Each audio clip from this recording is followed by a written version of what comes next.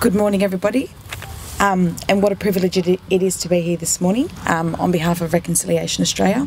I too would like to acknowledge the traditional owners of the land that we're meeting on, the Darug people, and thank you, Aunty Sandra, for your welcome to country. I am a proud Warbunja woman from the far south coast of New South Wales, and as you can tell by my last name, my father is Yugoslavian, but my mum is Kuri. And I am a project officer for Reconciliation Australia. I'm the only person who's based in Sydney. Our head office is based in Canberra, and I was appointed by the board and the CEO to come on board last year, end of October. So thank you, Julianne, for inviting me today, and what a privilege it is to be here. I actually wasn't involved in the process of endorsing their RAP. I came on board just after, but from here on, I suppose my whole role and my responsibility is to manage all of the New South Wales office-based RAPs.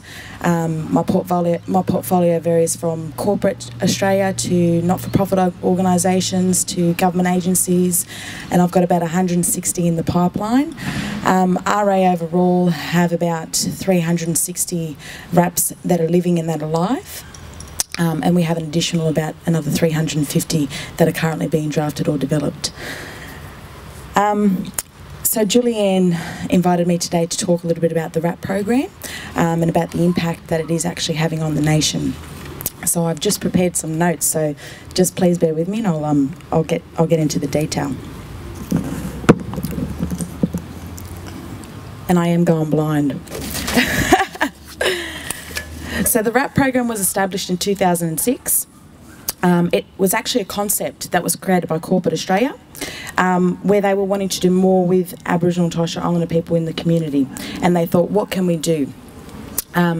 So Corporate Australia actually went to the board of Reconciliation Australia. At that time, our co-chair was Mick Dodson, a very well-known Aboriginal man from the Kimberleys, and they basically put the idea to them, and then Mick Dodson said, well, why don't we turn good intentions into actions? So the Reconciliation Action Plan program is ultimately about turning good intentions into actions, and that the board at that time believed that through building relationships, respect and opportunities, and using the organisation's sphere of influence, that was the start of an organisation's RAP journey. We started off with 10 organisations, and like I said, currently now to date we have about 360.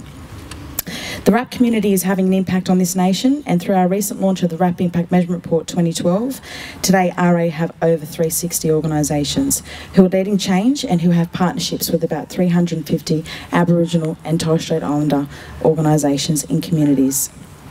Currently, 95% of employees in RAP organisations believe that the relationship between Aboriginal and Torres Strait Islander people within their organisation is good, which is a great outcome. $15 million worth of pro bono services have been provided to Aboriginal and Torres Strait Islander organisations across the nation, and over 18,500 Aboriginal people have been employed into real jobs. $58.2 million worth of goods and services has been purchased through Supply Nation, who are formerly known as the Australian Indigenous Minority Supplier Council.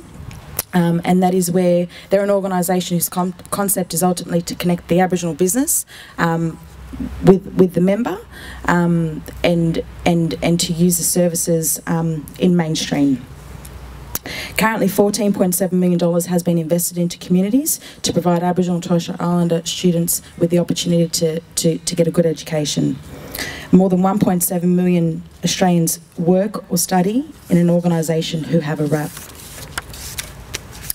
Currently, over 200,000 people have actually undertaken some form of cultural awareness training, whether it be a workshop or actually attending a forum. And 92% of surveyed employees in RAP organisations believe the relationship is important to Australia as a nation. The community portfolio is growing at RA, and as I was saying to Julianne yesterday, I think your organisation actually is the only community organisation that I have on my list in New South Wales, so that is a great achievement for your organisation. We do have other organisations such as Red Cross, Mission Australia, Anglican Life Without Barriers who have a RAP, and they're doing some wonderful and great work. But I think, I'm sorry I forgot her name, but your manager, is it Marie? Maria outlined the process of developing a RAP and what it entails. And you're right, you need to have internally, you need to have the culture right first, and you need to have your board and everybody involved in the process from the start, because if you don't have people understanding why it's important to develop a RAP and what it means for the organisation and the community, then ideally you won't be able to achieve anything. And engaging with the Aboriginal and Torres Strait Islander community is the most important thing. So that's who I am, that's who I work for, and that's what RA's strategy is all about, and that's some of the impacts of the RAP program so far. But look, I'm going to be around until lunchtime, so if you want to have a yarn, please come over and introduce yourself, and I'd be more than willing to start the RAP process for you. Thank you.